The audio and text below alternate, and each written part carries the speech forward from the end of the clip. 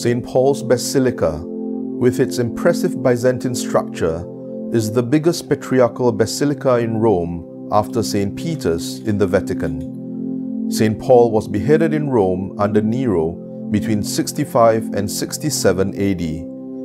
The Basilica of St. Paul outside the walls lies where Timotheus, a disciple of the saint, buried his remains.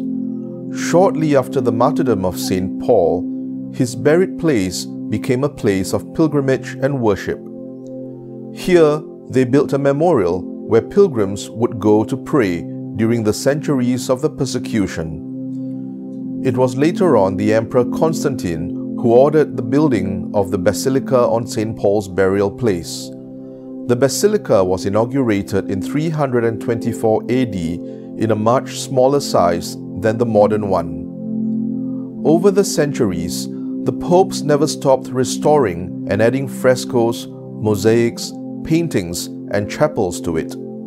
The basilica today is a result of profound restoration works. In 1823, a ferocious fire destroyed most of the old basilica.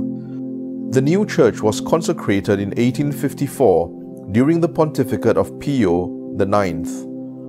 Only the transept, the Arch of Triumph, part of the old facade, and the cloister from the ancient and glorious structure remained intact. To enter the church, you need to walk across a courtyard where a tall statue of St. Paul stands in the middle, welcoming the faithful and pilgrims. Beautiful mosaics decorate the facade. They depict the four prophets, Jesus Christ between St. Peter and St. Paul, and 12 lambs symbolizing the 12 apostles.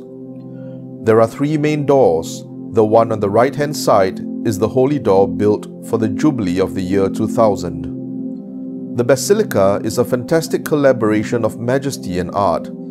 Inside, you will see stunning mosaics and fine decoration alongside the central tomb of St. Paul. Among the beautiful examples of Byzantine art is the internal part of the holy door. In the 13th century, more artwork decorated the basilica. An impressive art masterpiece inside the basilica is the Ciborium, the 13th century tabernacle by Arnolfo di Cambio.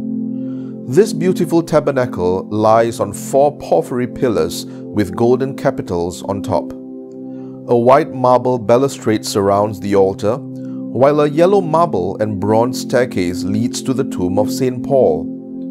The church is particularly famous for the portraits of the popes on top, all around the main nave. The portrait of the current pope is illuminated. It is in this basilica that every year on the feast of the conversion of St. Paul, 25th of January, the week of Christian prayer for Christian unity solemnly opens. The Pope has specified 2 privileged tasks for this papal basilica: the sacrament of reconciliation and the development and organization of ecumenical initiatives.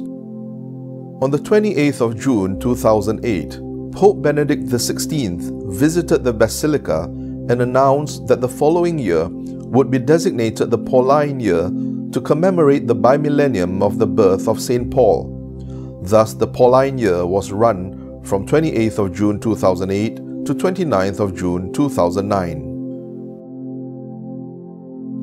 You know what my way of life has been ever since the first day I set foot among you in Asia, how I've served the Lord with all humility, with all the sorrows and trials that came to me through the plots of the Jews. I've not hesitated to do anything that would be helpful to you. I've preached to you and instructed you both in public and in your homes, urging both Jews and Greeks to turn to God and to believe in our Lord Jesus.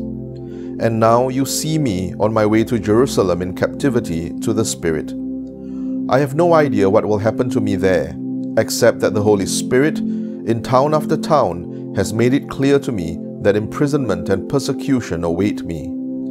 But I do not place any value on my own life, provided that I complete the mission the Lord Jesus gave me, to bear witness to the good news of God's grace. I now feel sure that none of you among whom I have gone about proclaiming the kingdom will ever see my face again. And so on this very day, I swear that my conscience is clear as far as all of you are concerned, for I have without faltering put before you the whole of God's purpose.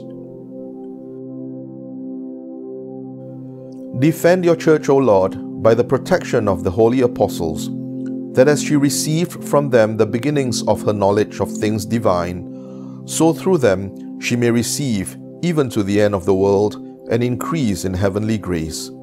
Through our Lord Jesus Christ, your Son, who lives and reigns with you in the unity of the Holy Spirit, one God, forever and ever. Thank you for watching this video. If you found it beneficial, remember to like the video, subscribe to our channel, and also to hit the bell button in order to receive notification whenever a new video is uploaded onto this channel. Do also check out our online catalog by clicking on the link in the description below.